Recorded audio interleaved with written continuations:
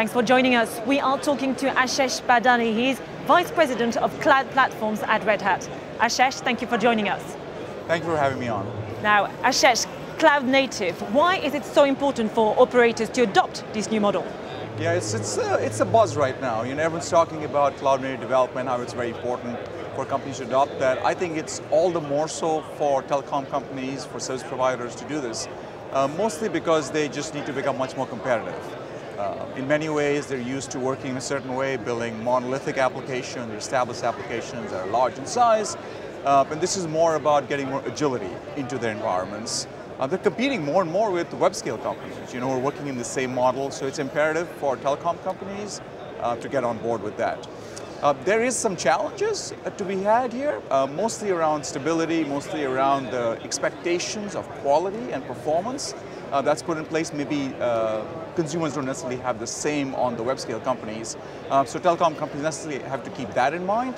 But regardless, this is a movement that they have to embrace fully. And can you tell us a bit more about the challenges companies face in this cloud-native journey? Yeah. So what we've seen them do, and this, by the way, true across the world at this point in time, is to just start embracing this change in the way applications and services are developed, right? There's this whole notion of microservices that's come about, right? Which is really taking existing large applications and then just taking them in smaller chunks. And as a result, you can have smaller teams work more quickly than they have in the past before.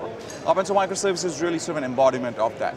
There's this notion of DevOps, which is being able to have development cycles be much more rapid than they have been in the past, be able to release applications and services in days, if not hours, versus previous weeks or months. And then sort of bringing all these trends together is something that these companies can adopt by maybe having smaller teams that can interact with each other more, having well-defined APIs, application programming interfaces, that internal teams can use, as well as their third-party partners can engage with. So size does matter.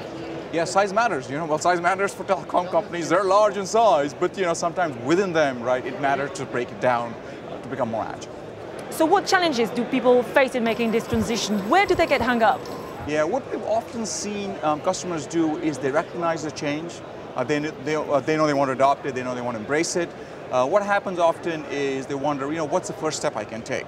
And we often say start small, right? Having a big bang approach to this is sometimes hard for a variety of reasons. One is it might be skills, familiarity with technology, but oftentimes it's just cultural change, right? The transformation that needs to take place within organizations. Some of the companies that we work with in the communications vertical have staff of thousands of people.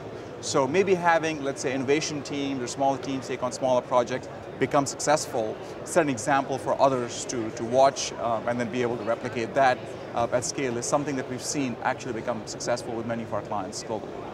So Ashesh, who's doing it well? Can you share successful stories of telcos doing it right, or at least making progress? For sure. So within the telecoms vertical specifically, we've had success with companies like Telstra of Australia, X by Orange, which is one of the innovation arms of Orange, doing this as well. Ecosystem partners and providers like Amdocs as well as F5 have all been successful. For example, we have a North American telecom company that's now taking its iPhones, its latest generation phone that it releases, sells them on its application on the web, mission critical application obviously, that's running in this model off of some of the technologies that we offer. Okay, Ashesh, thank you very much. Thanks very much for your time.